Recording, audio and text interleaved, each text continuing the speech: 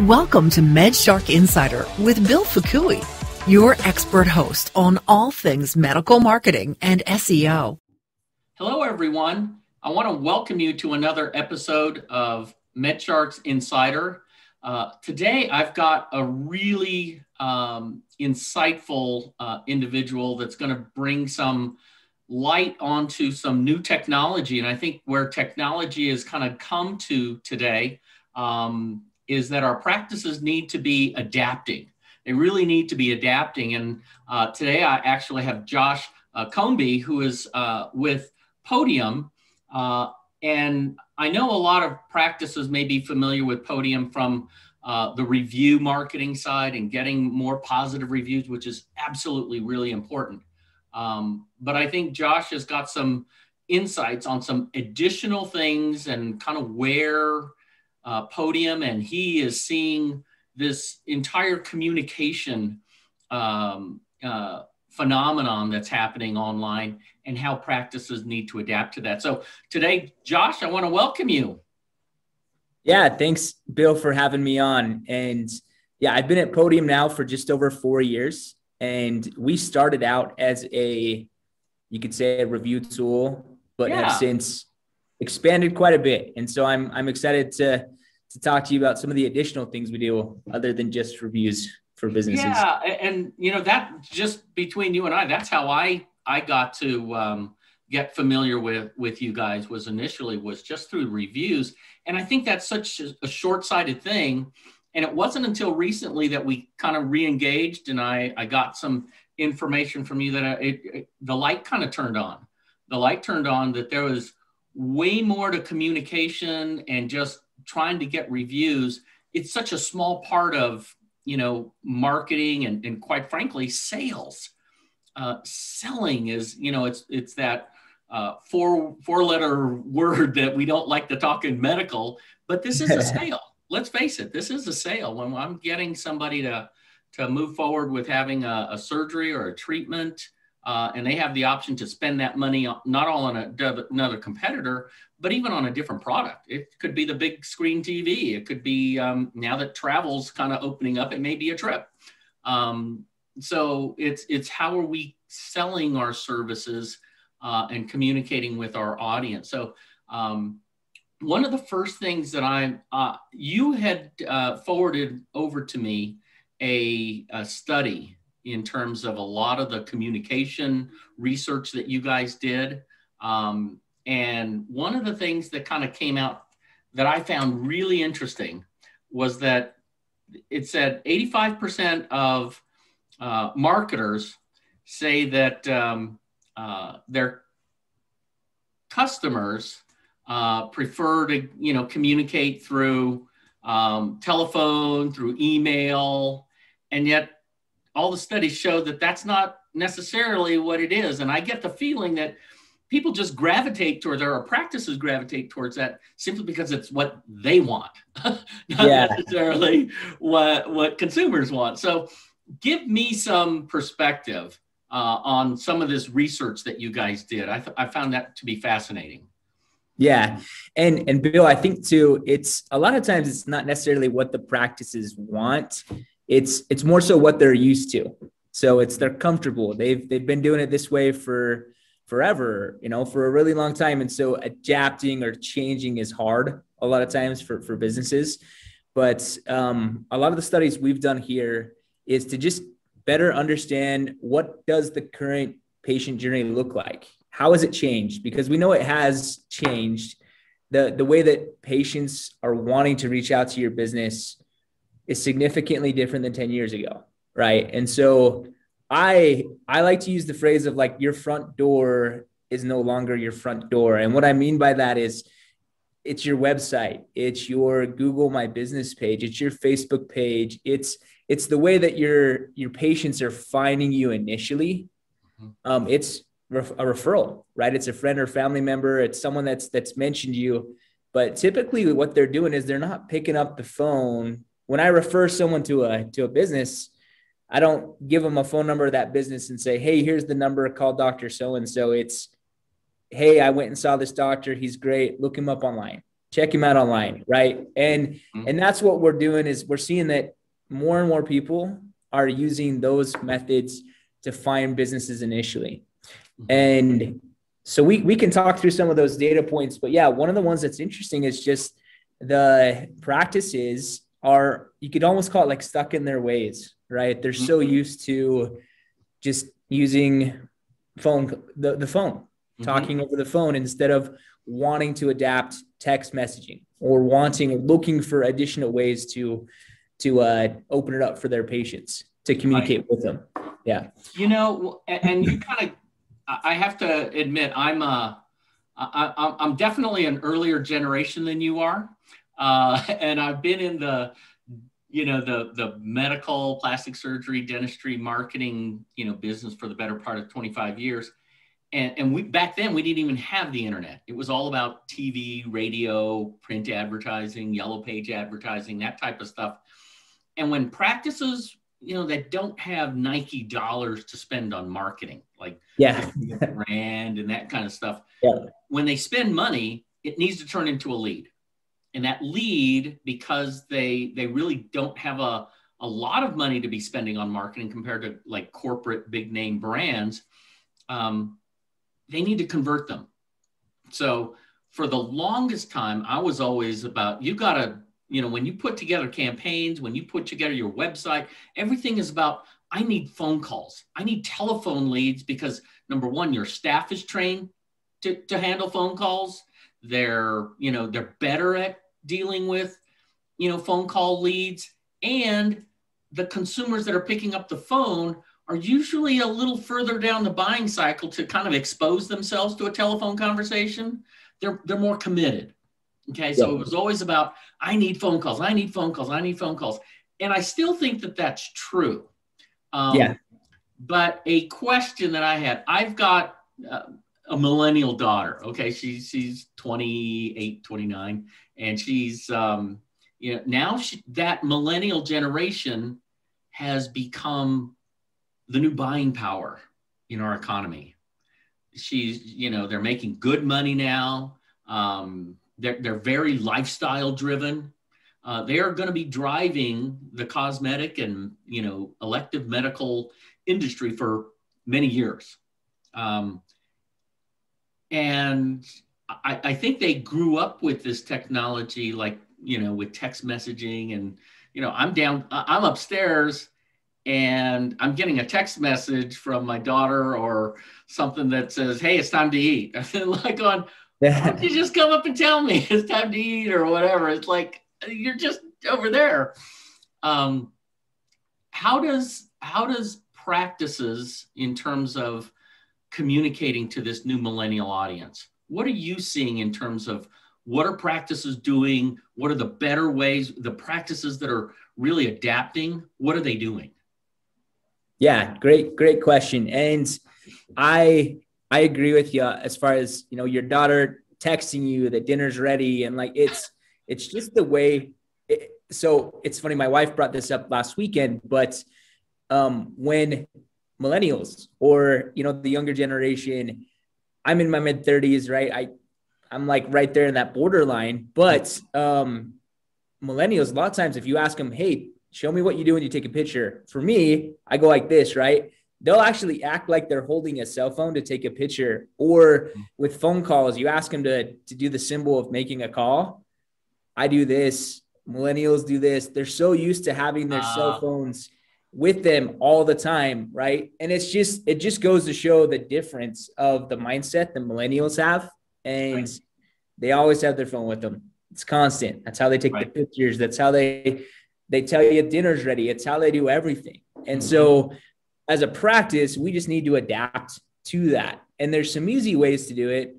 The one thing I will say, because you mentioned phone calls, I agree. I don't think phone calls are going away anytime soon. Like, phone calls will continue to be a critical piece to your business, but messaging and texting is important. I'll talk about texting, but messaging just in general, whether it's Facebook Messenger or Instagram or texting in general, or a web chat from your website, just being able to message with people, that is going to give you that extra edge on the practices that are only available via a phone call. And so, yeah, I can jump into some ideas around that.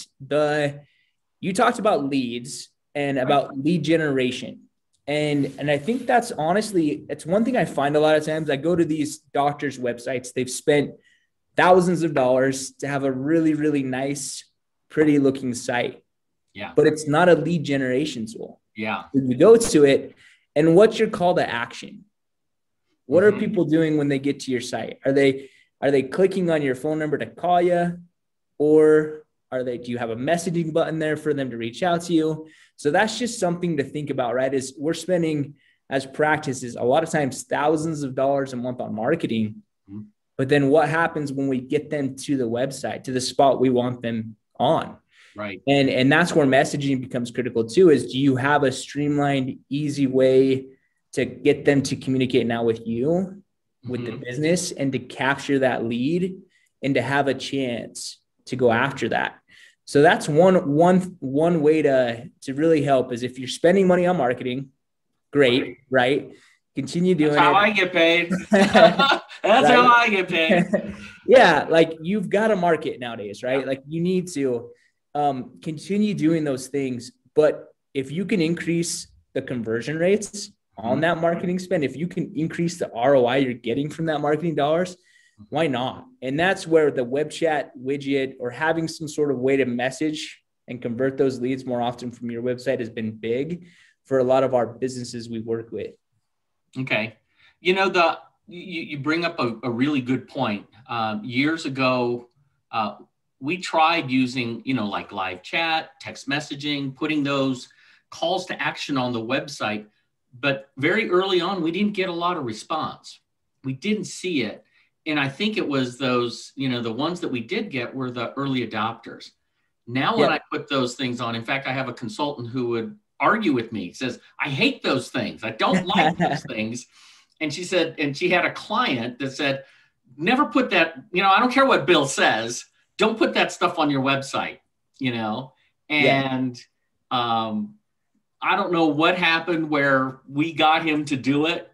And then all of a sudden, this client was generating probably 40% more leads with the same traffic, It's not like his traffic went up. His traffic was still the same. And yet his revenue and his contacts, leads went up almost 50%, almost immediately. But again, that was kind of early adopter kind of thing. We saw that.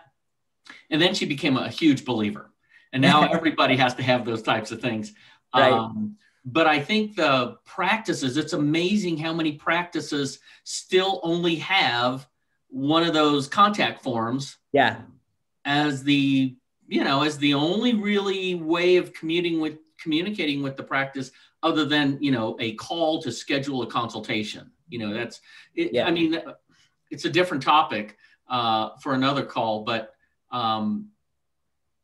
diversifying how people, I think one of the study points that was in your research was that people want control of how they communicate with businesses.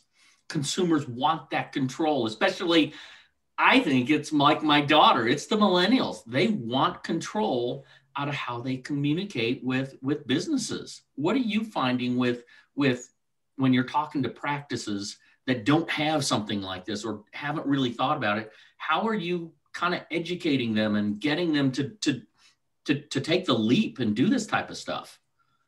Well, I think, Bill, like you had mentioned too, with that practice that saw that 40% increase, they had to kind of almost put like a little faith in you that it would work. Right. And then they were sold. They're like, I would never go without it. And honestly, that happens a lot of times at Podium, right? It's these businesses are so used to doing things a certain way that it's hard for them to understand. Like, so by adding a web chat widget or by adding this to my site, is it really going to help me or increase my lead flow? And so we try to do a really good job of showing case studies, showing examples, because there are a lot of them out there. there's studies, there's examples of businesses that have done this and they've seen success, just like the one you just mentioned. Right. And so I guess what I can say is it works. And we've seen it across hundreds of similar businesses that have added that feature. And what I will say is not every web chat is created equal, just like every website's not created equal. Every contact us form is not created equal. Right. And so I would question you. The question I would have you ask yourself as a practice, if you're listening to this, is, do I have a web chat? What's it look like? Is it simple? How many steps is it? Because I can tell you there's some chats out there that they take almost longer than a contact us form to fill out. Yeah. And by the time that's done, you've already lost that potential patient, right? So patients want it to be easy. They want it to be quick. And that's why texting is so appealing to them, is it's such a quick, easy thing to do. And you've got to make your web chat just like that. So make it feel really, really simple to do. Now, as a practice, if you can get that, let's say you can get a name and a phone number, and that's your entire goal from that web chat. Yeah. Would we like them to schedule an appointment? Great. Of course, we'd like them to do that. But if you have that, now that's a lead that you can call, you can text, you can reach out to, and you have that at bat, that chance to try and convert them into a patient. And that's what I found is a lot of times when you overcomplicate it on the website, they'll drop off before you even have a chance at that lead. You know, on the lead gen side, I don't think there's any question. If practices don't have that, I mean, that's one of the first things when somebody calls me up and says, our leads, I need to generate more cosmetic or, fee for service, patients and stuff. The very first thing I do, well, let me check out your website. And invariably, the first thing I look for, do you have digital communication options for them? The other thing study number that I saw was, I think it was 85, 86% of customers want to be able to communicate with those businesses during non-business hours. Okay, during non-business hours. So a lot of my practices, especially if I'm trying to drive telephone calls, like if we're doing paid ads like Facebook or Google ads, and we can control when people see those ads, I would always say if you want phone calls, just run them during, daytime, weekday, maybe the lunch hour, be heavy on the lunch hour because they're free. But I am finding when I look at Google Analytics, when I go through a client's analytics data, there's invariably spikes. I would say the majority of traffic comes during those weekday business hours, but there's always a lump of traffic that comes usually not in the early morning, but it's after the dinner hour. It's right around 7 o'clock or 8 o'clock, somewhere in there. There's another spike. So during the day, it's high. It kind of goes down right around drive time, like people driving home from work or whatever. And then after the dinner hour, there's another spike. And I think they just miss so much opportunity when those things happen and they don't have those things available. Yeah, I agree with you. And I think it's why you see there are practices. I talk to practices all the time that are opening up hours later. And are they? Saturdays, or they're doing things to get traffic in that they typically don't during those traditional hours. Yeah. But I know that's not an option for every business. Right. And I don't know if it needs to be. I don't know if you need to necessarily be open during those hours, but have a way to not lose those leads. Yeah, you got to be able to connect with them. Correct. Yeah. And so that's where what we've done at Podium is when we add our web chats to sites, we give them the ability to message during non-business hours. And there's automated responses that can go out to let them know, hey, it's past our business hours. We'll get back to you as soon as we can. But now you've still captured that lead. So that's where it's key, right? Is like you mentioned, there's all this traffic. There's this data showing that people want to communicate with businesses after hours. Right. But do you have an option for that? What is your option? And you've got to have one, honestly, like, or else you're just going to miss out on leads. I think you hit on a couple of things. Number one, you're going to miss out on it because they're going to visit multiple websites. Yeah. Make no mistake. They're going to visit multiple websites, and the ones that cater to what they want are the ones that earn the lead at the end of the day. So I do think that, don't assume that, number one, that email forms are enough, because I think the expectations are very different of a consumer that fills out and presses the submit button on an email form, or somebody that engages with a chat or a text messaging call to action. It's kind of like my wife, when she sends me a text message, man, if I don't respond right away, her expectation is, at least tell me you're busy or something. The expectation is very different. Whereas when she forwards me an email or something, if I don't get back to it in the next day, or when I get, until I see her at dinner or whatever, no big deal, right? Yeah, no big deal. So the expectations are very, very different in terms of that. And I want the expectation to be, I'm ready to do something. Communicate with me. The iron's hot, strike now kind of thing. If they're wanting to communicate and address questions and do things right now, man, you don't want to create barriers for that, because that state of mind changes. For sure. When you get that email and you respond to that email, or even pick up the phone because they put their phone number in the form, great. But that was the next day or maybe the next afternoon, and I've completely forgot that I even sent that to you. Or I've sent out, 4 or 5 correspondences to different practices, and they've all gotten back to me because they had more immediate communication, digital options. I've already moved on. So I think those are, where technology, we've got to be leveraging them, more effectively in our practices. Yes. No, 100%. And I think there's 2 sides to it too. You've got to make it easy for the patient or the potential patient to reach out to you. But on the flip side, it's got to be easy for yourself, for your staff to also handle and manage, because if not, it's going to get dropped somewhere. Right. And so that's where we've put a lot of thought into that too. And I know not every practice is going to want to respond to stuff after hours. So my suggestion is have a good automated response back, almost like if someone calls you after hours, you've got your line set up already with a predetermined message. Have a similar type of message for your text that goes out. That lets them know, at least they know, oh, okay, they're responding to me. It is, and it can be automated, but it does make a big difference.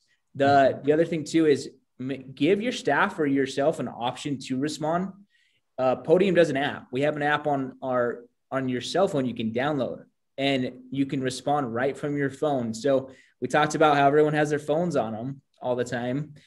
You could take a minute at night and respond back to a quick message if you had a lead come in at night. And that way you're at least not letting that slip through the cracks. Because I could tell you, there's going to be other businesses out there that are responding at night, that are doing these things. And so if you want to stay ahead of the curve or on, at the same playing field as those, you need to have an option to take care of those messages. Gotcha. Hey, kind of after say we get the lead, and we're going to, invest in lead conversion technology for digital. We're going to put that stuff on there. That's stage 1. I get the lead. Okay. I get somebody to start engaging with me digitally, either through messaging or through, chat or whatever. How are you guys set? If I was a practice that I didn't have this set up, the question is, how is my staff? Are they supposed to be responding on their cell phone? How do they respond? How do they get these text messages, and how do they respond to them? Yeah. So it's going to be different whether it's during hours or after hours. We have a desktop app as well. So if you're in the office, it's going to be very simple. You can have that open, have Podium open. You'll see messages coming in and out. You can respond back and forth right through Podium. And then after hours, that's where having the app on your phone, because you're not going to be lugging around your computer everywhere, right? So that's where having that app is really handy as well. So we've made it simple in that sense. We've got notifications that you can really customize. So if you want to get notified on your desktop or email or on your phone, that we can make those custom to you. So each person in the office, if you've got a younger staff, they might want notifications on their phone or on their app, because they're always on it, right? But if you've got someone that just prefers the desktop and that's how they work, or they prefer to use it, we can also tailor it to them. So the platform, and I'm just seeing more and more just communication with businesses and stuff. It's all coming through text messaging. My dentist, my appointments, everything is coming through text messaging. I think for practices that are not leveraging text messaging as a strategy, how would you coach people on how to best leverage messaging in a practice? Because I'm starting to see more and more. I think one of the studies that you showed was that I was actually surprised that it was that many. I think it was almost 36, 38, almost 40% are, effectively leveraging text messaging as a form of communication in the practice with their patients, which is, I found, surprisingly high, considering how many I go to their website and they don't even have it. How does the text messaging in that study, what kind of text messaging serve? Is it just appointment reminders? What kind of communication would you say is being leveraged through messaging?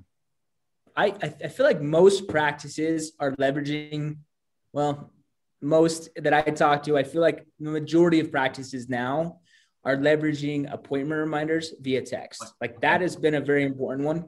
Yeah. And I would say, look, like that's just a guess, I guess, or that's my feeling talking with these offices, that the majority are using that. And they're using it because they've seen really good response. They've had more patients showing up. They've had patients confirming before the appointment, less no-shows, those sorts of things. And so that's just one example of where text messaging has been really powerful, is for your existing or your scheduled patients, right? So recall is also another good one. People are using it to maybe try and reach out to some patients that haven't been in for a while. And you haven't been able to get them on the phone. You've tried multiple times. Why not try text? Try a text message. And a lot of times they'll respond better to that. So that's another way that people are using text. Text messaging for payments. So with COVID, I know I got in this habit where if a business didn't have an easy way for me to pay, like I would prefer not to pull out my card and have to use my card to pay. Like Apple Pay was big for me, still is, just because it's touchless, it's easy. And so those are things that patients are looking for now. And do you have an option where you can send them a text and they can pay, or they can, do all that via text? So that's another great tool to leverage if you don't have something like that in place. That's one way you can utilize text messaging more often. We mentioned web chat. Web chat's great. And there are different types of web chats. Some of them are they call them, chats that someone else is managing for you. Third party company. Live chat kind of thing, services. Live chat types things. For some businesses, that's what they need. And that's the only thing they can do, because they're short staffed, or they just don't have the staff to manage it themselves. Right. That's great. I would just say jump into it, like get something. So if you don't have the staff, if you're so overwhelmed that you can't respond, maybe some sort of a managed chat's the way to go. My recommendation would be, if you have the ability to have your staff manage it, do that, because they know your business better than anyone else, right? They can field those questions. They can really help to convert those leads better than a third party. There's no question. I think that's one of the questions I get, because I'm a big proponent of live chat. I am a big proponent, and I have partnerships with some, but I think I think at the end of the day, there's nobody that is, and that's the concern of a lot of doctors, I even say, is who's managing those, and what are they saying? And, there's a concern about what messaging is being said during, in those engagements when it's not my people, when it's not my team, because I know what they're going to say, or at least they think they'll. I know what they're going to say to those types of things, or at least we've prepared them to answer it in that way. So I think that's another barrier. That's always been another barrier for these practices to adopt those types of things, is fear of the unknown. They don't know. and rather than risk of, an occasional, mistake or something, now they throw the baby out with the bathwater and just don't do it at all. Yep.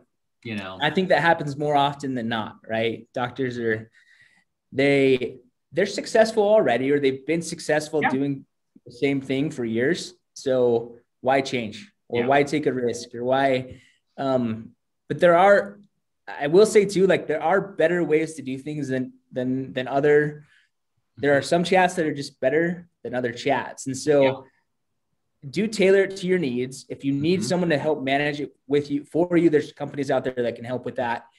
But if you do have the extra staff, or I've even had businesses that have turned Podium on and they hire an extra staff member to specifically manage the chats, just because of the lead flow that's coming in, and the importance that they realize there is on that messaging component, right? So that might be something you end up doing because of the increase in lead flow.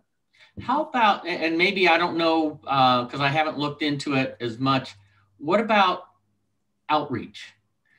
So we talk about, email marketing and, things like that. Do you guys, promote, or do you guys encourage a lot of promotional? A lot of practices would use stuff like MailChimp to send out emails and, constant contact and stuff to do email marketing. What about text messaging as it relates to, managing patients primarily because they want to promote stuff? If I've got a lot of different procedures, treatments, new technology, seasonal offers, things like that. How would you say to leverage those types of things in practices with text messaging? Yeah, I think text is a great medium to use for those, because it goes back to text message. The average text message is opened within 3 minutes, right? People check it, they see it, especially if it's coming from a regular number.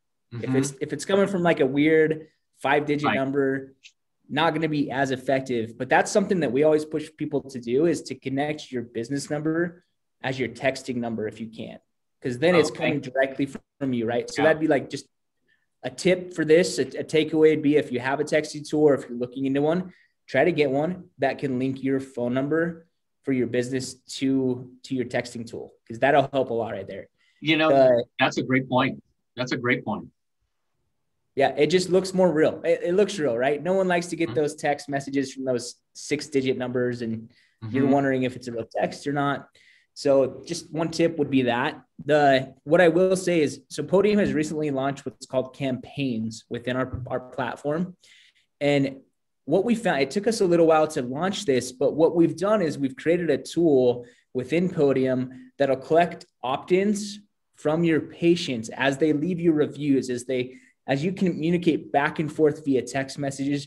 We're actually gaining opt-ins from your patients. And that allows you now to market to them. So I know a lot of doctors that I've talked to, they're hesitant to really do mass texting or text marketing because of TCPA rules and the fines that can be associated with that. I mean, it can be pretty hefty, right? Yeah. It's not cheap. That's the concern. That's definitely the concern. Yep. It's not cheap. And no one wants to get hit with a $10,000 fine because they were marketing to patients in a way that they shouldn't be. And that's where the opt-ins piece is critical. So for the reminders, the recall, for, asking for review, things like that, you're fine. But when you cross that bridge to where you're now actively campaigning or marketing to people, you do need to have opt-ins, and you need to have those saved somewhere as proof. So if you ever do get hit up or questioned, you have the proof that those people have opted in to your service, right? So that's something that's new that Podium has recently launched, is that opt-in tool. And the great thing is by doing your other types of texting, we're gathering these opt-ins. So then maybe you have a month where you want to run a quick promotion.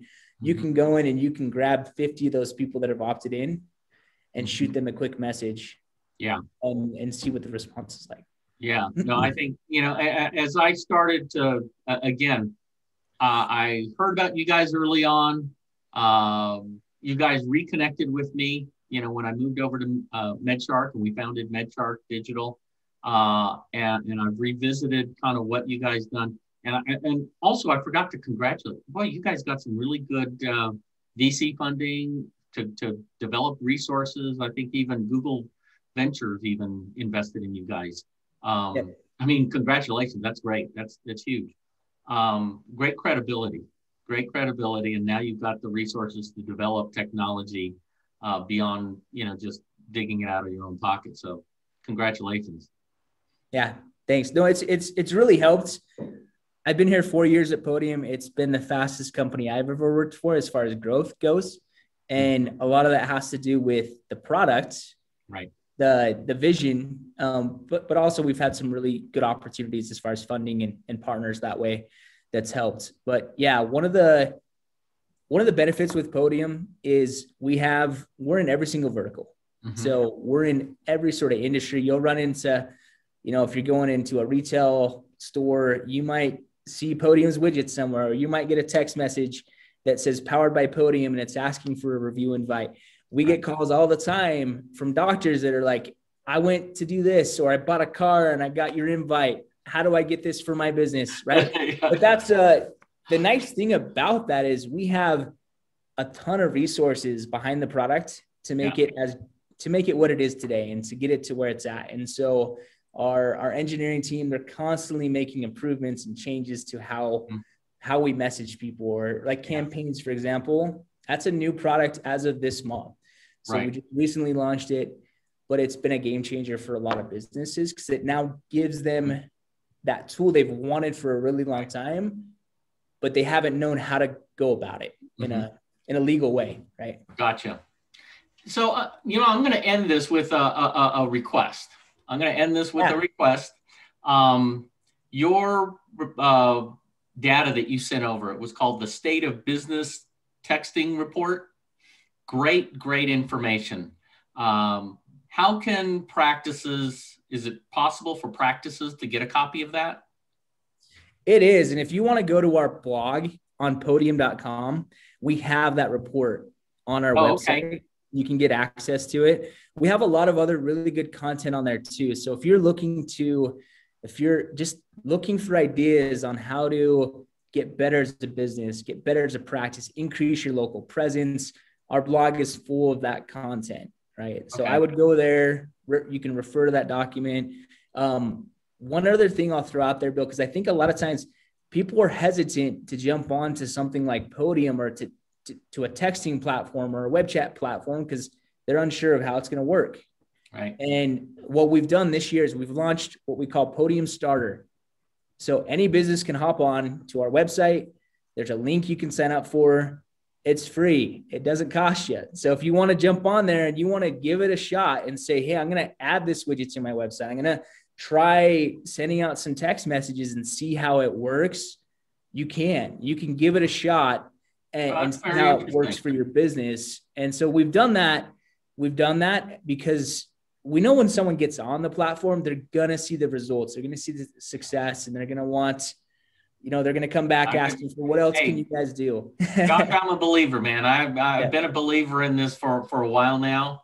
But I think you're kind of getting especially with COVID, I think with all this remote and heck, we're even doing everything digitally now. We're having this, we probably wouldn't be having this, webcast had it not been for a lot of the, remote learning and information distribution through digital.